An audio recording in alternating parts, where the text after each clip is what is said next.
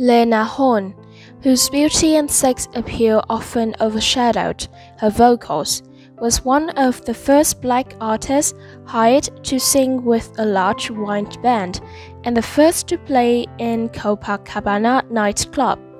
Though she didn't become a major movie star, she is credited with paving the way for other black actresses to get bigger roles.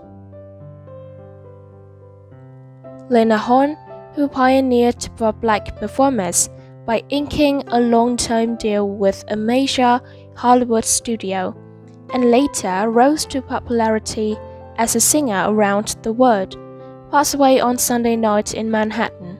She was 92. She passed away at New York Presbyterian or Weill Cornell Medical Center, and her son-in-law Kevin Buckley made the announcement. She called Manhattan home.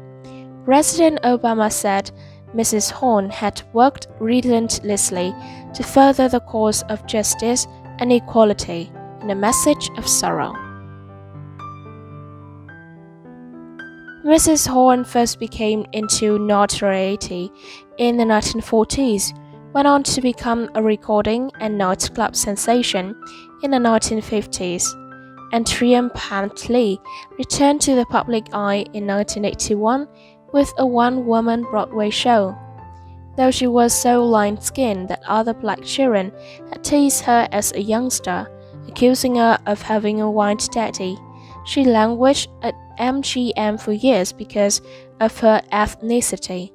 She might have become a famous movie star, but she was born 50 years too early. The role of Julie was instead given to a white actress, Ava Gardner, whose singing voice was dubbed when MGM turned Showboat into a movie for the second time in 1951. Mrs. Horne was no longer under contract with MGM at the time, and her application for the role was never given any consideration, according to James Gavin's Horne book, Stormy Weather, which was published last year. Additionally, Mrs. Horne's own marriage to a white man, the well-known arranger, conductor, and pianist Lenny Hayton, who served as both her and MGM's musical director for many years, took place in 1947 in France and was kept a secret for 3 years. Into 1945, all black cinema musicals, she received proper guidance. Mrs. Horne successfully performed both singing and dancing when she was led to 20th Century Fox for the musical Stormy Weather, which had a lot of singing and dancing but not much applause. The musical's title number, which would later become one of her signature songs, closed the production. She played the bold, seductive handmaiden of the devil in Vincenta Minnelli's first movie, MGM's Cabin in the Sky. Mrs. Horne was outspoken in her condemnation of the treatment of black soldiers when touring army installations for the USO.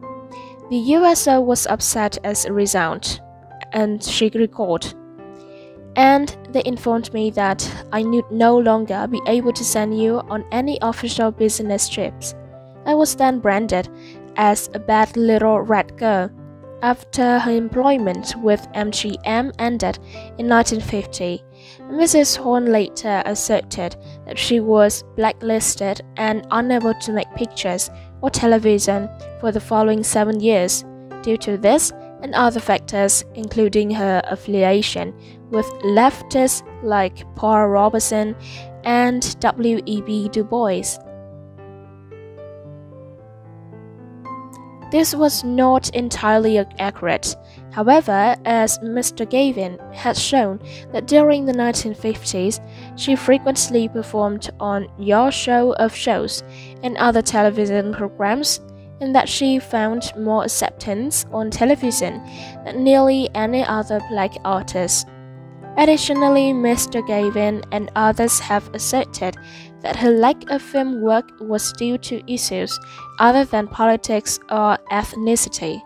Mrs. Horne, who had always been vocal about civil rights, stepped up her activism in the early 1960s and took part in a number of marches and protests.